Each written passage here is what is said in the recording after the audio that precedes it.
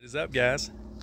Primetime Avenger LT 16BH. So bunkhouse, we're looking just under 3,100 pounds dry weight, around 20 feet overall from tongue all the way back to tip, okay? So let's check it out. So Forest River, this is a 2022 Primetime Avenger LT 16BH, so bunkhouse. Obviously this is gonna be a single axle, right? So for you guys that want something quick, easy, that you don't have to fight with to get in and camping ASAP, something like this you may actually want to look at, okay? Your price is also going to be a little bit more economical. As soon as you move away from a smooth wall, such as this Cougar, you're going to be going to a corrugated, which is fine. We have a substructure of wood. Our frame, in this case, is still LCI. Laminated front wall. They put hurricane straps up these edges too. So these are strapped and then they are sealed, and then you're going to have the cap on top. A lot of people worry about water. We're still going to worry about our seals on top, making sure our sealants are good, making sure our roof is clean, making sure everything is nice and caulked as well. Any seams that you see, you're just going to want to redo that caulk every so often, and or just have it inspected. So take it somewhere that you trust, have it done. So we'll start working our way around, okay? We have a pass-through storage. And here you're going to be able to see that wood structure. They still finished off the bottom. Same floor material is what is going to be inside. We have manual jacks, a 3/4 socket. Those go down extremely quickly. Manual front tongue, if you want to change that out, they're around 250 to 300 depending on where you are. Single 20-pound propane tank. Battery and holder would be right behind that as well. Our pass-through storage that we looked at earlier comes through on this side. Windows, nicely done all the way around. So for this size unit, actually a lot of windows. No slide, as you're going to see. That just means less setup and breakdown. All of our connection points are wide at the back, so you can be able to do just a single hookup for your drain. Our hot water heaters at the back, cable connection, and then secondary storage is being utilized here. So that would be under the bunks. You can keep all your extra connections, sewer hoses, things like that out of the way, and then use your front storage for things that you actually use to camp. Notice they actually covered our hinges here, so it's not just an exposed hinge. Nice little update. Full bumper at the back, shower at the back, full-size spare. Our city water connections in the center. It is backup camera prepped. And then back to our campsite. Again, with the single axle, it's just less for you to have to maintain and deal with. Your towing and backup is going to be extremely easy too. Electric awning, hand tip Solera. We're going to have an LED strip underneath that too, so you're going to have some campsite light. 110 is included. There's our furnace exhaust. If you do need to fill for fresh water, they do include that as well. Fold down steps. Some people prefer the stable steps now. Your only negative with a stable step is if you're actually wanting to stop and use this camper while towing, that's going to cause you to have extra setup or fight with the stairs a little bit more than this. Also with this, pretty low to the ground, not too bad.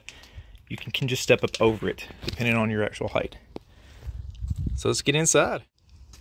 We're going to step right in. We're looking at an east to west queen. Small Bluetooth speaker. These speakers are going to become a little bit more well known to people over time. It's indoor outdoor. You also have USB chargers on the side. That just comes right off at the dock, so it self-charges. So you can actually take that with you if you go swimming or hiking. Overhead storage. Coming around to the boot dinette. That dinette will make down into extra sleeping. You have storage underneath, and obviously storage above with the cabinets, right? For this size unit, again, it's not bad on these windows. Spinning back around to our kitchen side, an additional larger window. Usually it's only about half this tall, so we actually have good height there too. If you happen to be on the taller side, it doesn't seem like it, but you can actually get up underneath this easier than many. Some storage underneath. Deep countertop. Single basin sink, but it does have a good reach with this faucet. Double burner stove.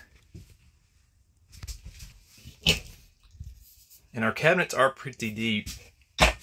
8-inch hand, just to give you a reference. You can split that space up with dividers, other storage options. Our controls are up high if you happen to have kids, which this is a bunkhouse. That's good. You don't have to worry about them messing with anything. And then our bunks in the back. Double bunk. Standard as far as the depth. But up until you have a larger teen adult, it shouldn't be a problem. We have a single AC dump right in the middle. Our lights are on the master as well as click lights. And then a 12-volt fridge. I expect everyone to be going to a 12-volt fridge as we migrate more towards solar too.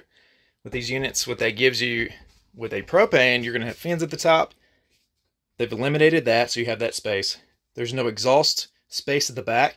Usually 6 to 8 inches was eaten up with the exhaust on the outside. Plus now you don't have the exhaust holes in the back side of your camper. Normally this would be venting if you're running propane out on top of you if you're actually outside enjoying your camping experience. This isn't going to do that. It being 12 volt, doesn't use a lot of electricity either. Gets down to temperature very fast. Like I said, you maximize your space. So 12 volts are always a plus to me. You do have a furnace in this unit, thermostat controlled. Additional USBs here for the kids. Skylight above because you do have a window beneath. So both are going to have some natural light. Coming back to the bathroom. So for space sake, single sink up front toward the kitchen. You do have a full shower and commode with plenty of knee space. Full shower surround, vent directly above. I like that they actually did a profile that's pretty slim. It doesn't seem like a lot, but if you had another inch sticking out on each side, you're going to lose a little bit of elbow room. So keep that kind of thing in mind whenever you're looking at a unit like this, a smaller one. So let me spin back around so you can see kind of toward the front where the bed is.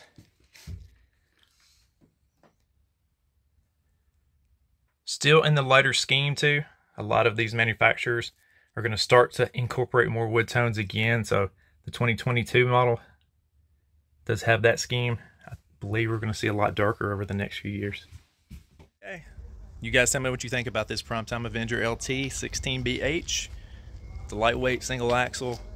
This is the kind of camper if you don't know what you want to get into at all and you need somewhere to start. You want something quick and easy, no slide. You can just hop right in, right? Hop right in, hitch right up, take off. Still have room for your kids, maybe a dog in a kennel, maybe nothing. Use the bunkhouse as extra space to store.